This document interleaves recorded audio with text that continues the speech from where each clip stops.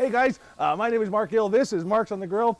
As usual, we have way too much happening here, so I've kind of invited you in right as we are getting started on what we're going to cook up for you tonight, and I think this one's going to be fun. We are going to do, oh yeah, stuffed burgers. I got a new toy, man. Watch this. All right, so first thing we're going to do is get this bacon flipped. Just kind of making the last of the toppings here. There we go. And then once that's done, we can settle in and make a few things. There we go. All right, so let's go ahead and give this a shoot across the grill.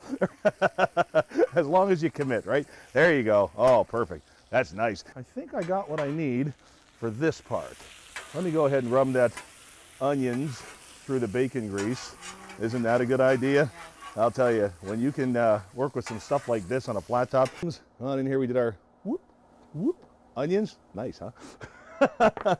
We got our skewers there. We got our stuff ready for our burgers. Everything there is doing well. So let's go ahead and give a little bit of this bacon. We'll save some of it to top with, but some of it I want to, we're going to grab that knife there. I'm going to give it a rough chop. And let's stuff some burgers. Come on over here, man. This is cool. So guys, let's see how this works, okay? One of the cool things about doing this stuff, finding new products this way is, there's always a learning curve. There's always those little tricks you learn. And it's a frustration point sometimes with new products because you got to go through your own food and your own hassle. I got to watch my wife light up into fire here as she backs into the grill. Come on, man, be careful. Cool thing about this is you get to learn from what I was going crazy with this afternoon with some of this stuff.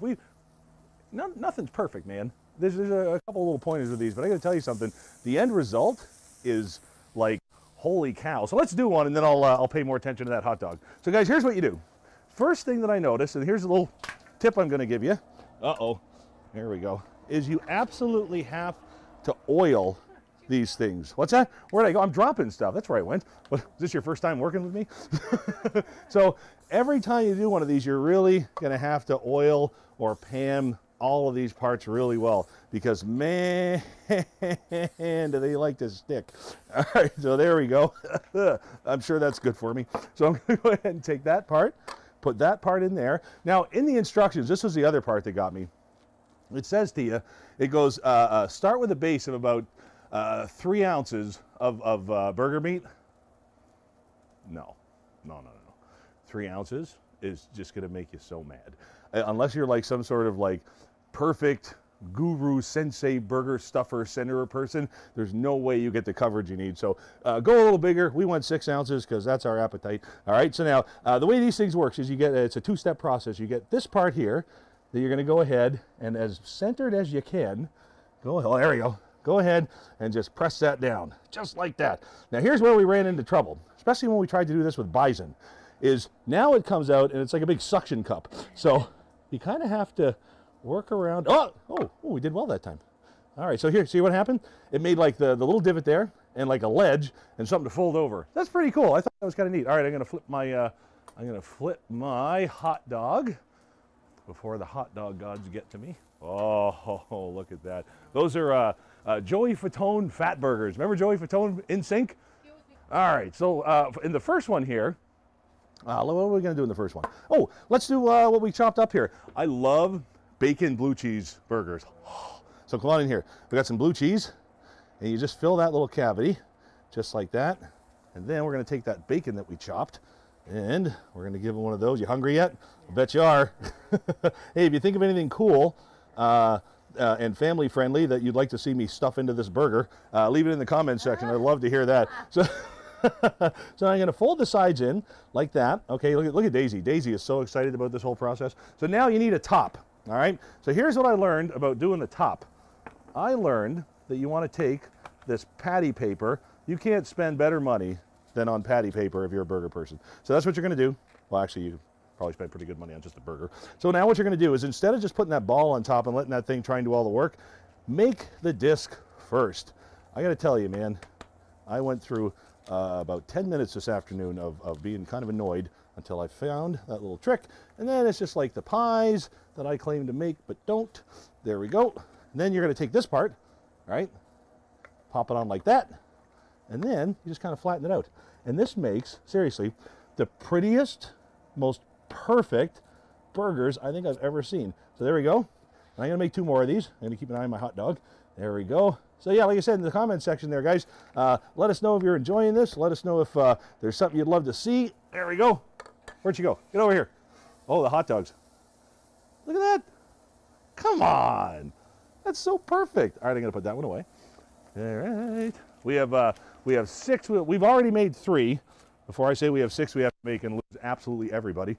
You got the hot dogs? All right, so Trish is slowly, bring them over there because that's where I was cutting stuff. There we go. Oh, she's really good. Look at that. She's got a camera in one hand. She's petting the dog in the other. I think she's fixing the car. And then she's working the camera. Women are amazing. There we go. All right. There we are. Joey Fatone, thank you very much for the hot dogs, man. These are outstanding. Let's go. And while I'm here, I'm going to take a little bit of the garlic butter that's reserved for those buns that Trish is so happy about. Oh, come on. I'm just a mean guy doing that. All right, come on over here. Now, remember, you got to oil these things again. I did that thing where you forget to oil it in between. That was quite a mess. There we are. And, whoop, try not to oil the phone. All right, let's take the other one. Just like that. We go a little bit quicker this time. Flatten it out a tiny bit. There we go. Oh, hey, coming up in just a couple of minutes. Oh, did I actually say that? Coming up in just a couple of minutes. We got a whole new toy that I can't wait to share with you, man. We're going to have so much fun with it. All right, summer's just beginning. If you are kind of the king of your own grill master around your house, you want to learn, you want to kind of get better, get good at it, well, you know, always check us out here because we got access to just the coolest stuff out there, man. And we're always checking it out. We're always letting you know what we think of it. Oh, there we go. Come on. This is the part I don't like. Okay, so sometimes, all right, we don't have to redo that, right? No? We're good? Yeah. All right. Who wants perfect? I don't want perfect. All right. So we're going to make a bacon burger dog in this one. So for this one, we need that bacon and that garlic and the hot dogs that we just made. That's going to go in. This is not your diet episode, all right? This is not your living well. This is, what's that? It's keto. Is this seriously keto? It can't be keto. What's that? There's no carbs. All right. All right. Cheese. What about cheese? Oh, it's good. Oh, the cheese is good. Yes, well, that wasn't my question. I have no idea how well this one's going to cook up. All right. That's, you know what? That's the coolest part about doing this fun stuff at home, as compared to a few years ago when things like this were just things that you got when you went out for the evening. That was kind of your only choice. Now there's all the different equipments, different stuff you can buy, little things like this, and you can really, you know, experiment at home and have a lot of fun. And it makes cooking exactly what it's supposed to be, and that's fun and inventive and experimental. Because I got to tell you, I don't care what your taste and flavor is, you can stuff this thing with anything. Let your stuff, she says. Let your imagination run wild, I say. So let's go ahead. There we go. Seal that bad boy back up. Wow, this is cool. So yeah, listen, at the end of the day, guys, these burgers are, good Lord, 8 to 9 ounces of the patty, and then you're talking whatever we put in it. So yeah, again, this is, I'd share these if I were you. Okay, let's get this one out. Ooh. Another one. Oh my God, they're perfect every time. All right, let's get you in there. Move you. All right, so now we're going to do our last one. This was our conundrum for today's show because, believe it or not, it is National Pizza Day. I hope you're celebrating with somebody you love. So we just did a big pizza episode not that long ago because it was National Deep Dish Pizza Day, and I think if you just kind of stumbled onto it, unless you were really paying attention around here, which I'm not even that much, I think you'd notice that we did a couple of pretty similar episodes right back to back, and I didn't want to do that. So instead, what we're going to do is, is it a mashup? We're going to go all Glee on you. We're going to have a mashup, right? Oh my God, I just outed myself. I like Glee, so so we're going to do a bit of a mashup with our burger and the pizza day here. We're going to make a stuffed pizza burger. That's what we're going to do. All right, here we go. This is our pizza, okay? So now the first thing I need to do is get a spoon. All right, we're going to grab our sauce. Da, da, da. This is so fun. All right. Actually, this is something kind of fun you can involve the kids with. And if our kids were here, we would be doing it. But they're on sleepovers and dates. Seriously, it's on a date. There we go. Da, da, da. Wow, that's fun. All new dating stuff. That's cool. You remember. All right, so now we're going to... Oh, no. Cheese first. What am I, an animal? There we go. Cheese first. And then your favorite pepperoni. Now, I'm using the real stuff. We actually use turkey pepperoni a lot. Probably could have used this. It's a lot healthier for you. But at this point, if I start giving you healthy options, you're just going to laugh and laugh and laugh. There's the cheese on top. Perfect. All right, so let's go ahead. Give this a bit of a fold. This is going to hit the grill very, very soon. There's our last two. Oh, these balls, by the way, are about 2 ounces. So that's the fiddling that I did this afternoon, trying to find the best top and bottom sizes. All right, so the top size, again, 6 ounces. Now, we tried bison. I'll tell you a little bit more about that in a second. Didn't work too well. This is 90-10. I imagine that 80-20 would probably work even better, because I think the stiffer this is, the more it wants to cooperate, and bison ain't stiff. All right, here we go. Oh, there's the topper. Isn't this cool? Man, oh man, that is so fun. So let's get that on there like that. And we got one more of these to do, and then we can start cooking these bad boys. All right, get in there. So what I'm interested in seeing is how well this stuff's going to stay inside. That's what I want to see. Okay, so there we go. I think we got it. What's that? The dogs are waiting for anything to hit the ground. They can't even deal with it. Okay, so I'm going to go ahead and pull this out of my chill chest like that. These are the ones that we made earlier. Get out of here, you.